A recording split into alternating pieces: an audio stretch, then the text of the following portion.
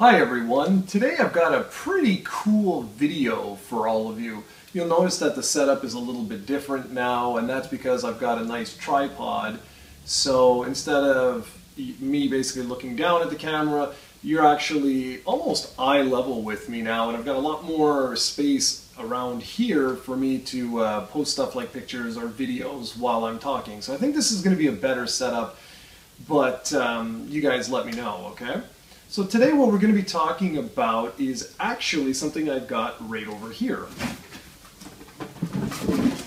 And it's this bad boy. This is the Nintendo 64. It's just the jungle green version, nothing fancy about it. It's just a regular N64.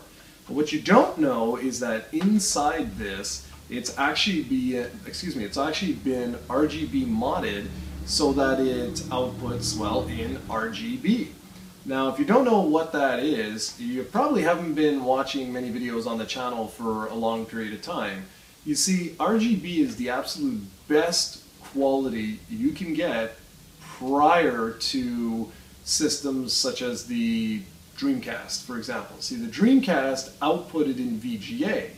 And then after that, the PlayStation 2 outputted in component, and then we had HDMI, and so on and so forth. But for all the consoles before the Dreamcast, or at least the bulk of them, what you want to do is you want to get RGB out.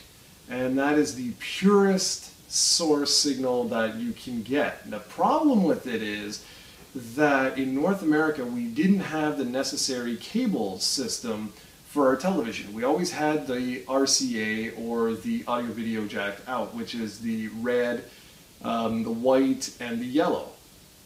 Well, it's actually just the yellow. The other two are for sound. So we didn't have what's called a SCART cable. Now, you can pick these up, if I can find where I put it. You guys can't see in the video, but I've got a lot of stuff hanging around here. Okay, so this cable right here is an RGB, well, no, excuse me, it's just a SCART cable, okay? You can pick these up from Retro Console Accessories on eBay. They make the best cables for this sort of stuff. If you're into retro gaming and you don't know about Retro Console Accessories, well, you're just missing out, let's put it that way, okay? You need to pay attention to these guys because the cabling, well, the cables that they offer are just absolutely superb. So let's get back to this. So I picked this up on eBay from, I wrote it down here so I wouldn't forget, Stefan Shook. And he does this all himself. He does RGB mods on N64, and he does RGB mods on the second Super Nintendo revision that came out, that like slimline or mini Super Nintendo. So if you're looking for an RGB mod, I can highly recommend them. The quality that is outputted here is fantastic. Now, I can't show you a before and after like I did with some of my old videos when I talk about RGB mods or just cables and things like that, because today I use the XRGB Mini FrameMeister. This is the absolute best upscaler on the market right now, in my opinion. This is the Mac Daddy, y'all. This is just the best of the best. So if I were to put in the RCA jacks here, if I were to connect the N64 through here, you'll see a difference, but it's not going to be night and day because this bad boy is extremely powerful. However, that being said, the image is much more obvious on a television for whatever reason. When you're capturing footage, it's sometimes awkward to see, but you'll definitely see it on your TV. So I highly recommend you guys, if you're interested, go check out Stefan Shook on eBay. I'm sure there's other people that you might know of that do quality RGB mods. If you're curious about pricing, he has a best offer that you can make. What he also does is, you won't be able to see it on the camera, but he snaps out on the inside of these the region lock mechanism, which was basically a little piece of plastic. So he breaks those off so you can play video games from any region. Well, any region, I don't know about that. I don't know about PAL territories, but I do know that North American and European games work just fine. So you can play some classics like something I got right here, which you won't be able to see, but whatever. This is Sin and Punishment from Japan. I was a huge importer back in the day. So yeah, I can play like Sin and Punishment on here perfectly, and it will look a lot better than it does on the Wii's Virtual Console, because this is being outputted in RGB SCART, thanks to this lovely cable, and I'm going to upscale it to high definition with my FrameMeister here. So it will be superb, the quality. And I'm going to show you guys as I'm talking. I'm sure you're seeing video footage, and the video footage is going to be of stuff like what's called Mario 64, and I might, we'll see what I have time for. I've got games like Jet Force Gemini. I got a whole bunch of games I brought back that I'm looking forward to checking out, so we'll see. Now, like I said, this was around $100, I think I said, and so, but he's negotiable, so you can, you know, you can go back and forth with him.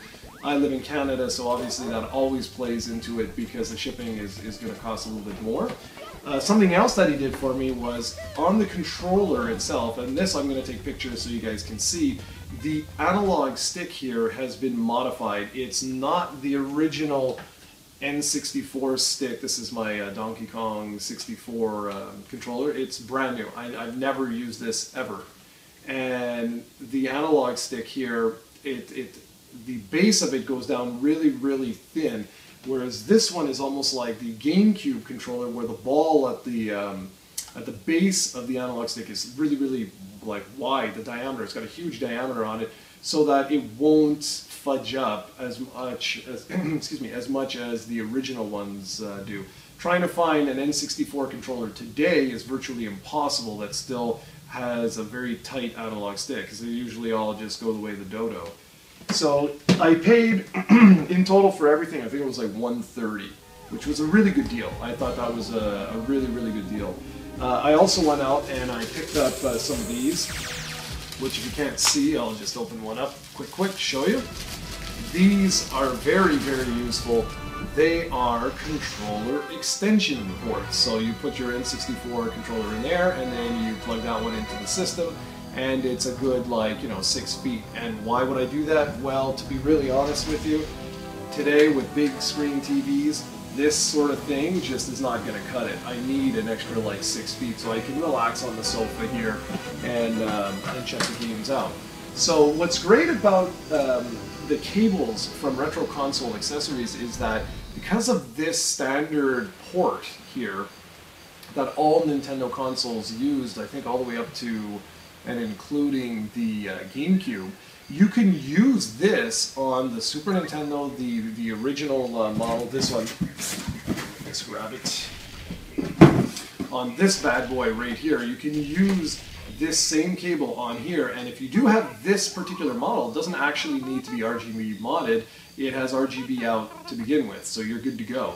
So if you have this and you mod your N64 for RGB out, well, this same one cable will actually work on both of these. And if you have an upscaler, you don't need to have a FrameMeister like this. I do this, the beauty of this is that for the videos that you guys see on my retro games, it's the absolute best possible quality that I can capture. And I mean, all the video that you're seeing here, look at the colors of like Mario 64, for example. You should notice how bright and vivid, how sharp everything looks, and that's all thanks to the FrameMeister and the RGB out. Now, the real reason why I can't show you guys, yeah, you might not see it as direct if I showed you the RCA cables, but the real reason is that I don't even have RCA cables here, believe it or not. When I brought my systems back, I knew that I wasn't going to be bringing back the regular RCA cables because I was going to buy the SCART cable here from Retro Console Accessories, and that's exactly what I did. So I actually have no means of showing you guys the footage, but just take a look at the footage here that you're seeing as I ramble on, and it should be pretty obvious. So yeah, I really highly recommend you guys go check out what's his name, Stefan Shook, for an RGB modded N64. It's in perfect condition. I didn't have to wash the thing.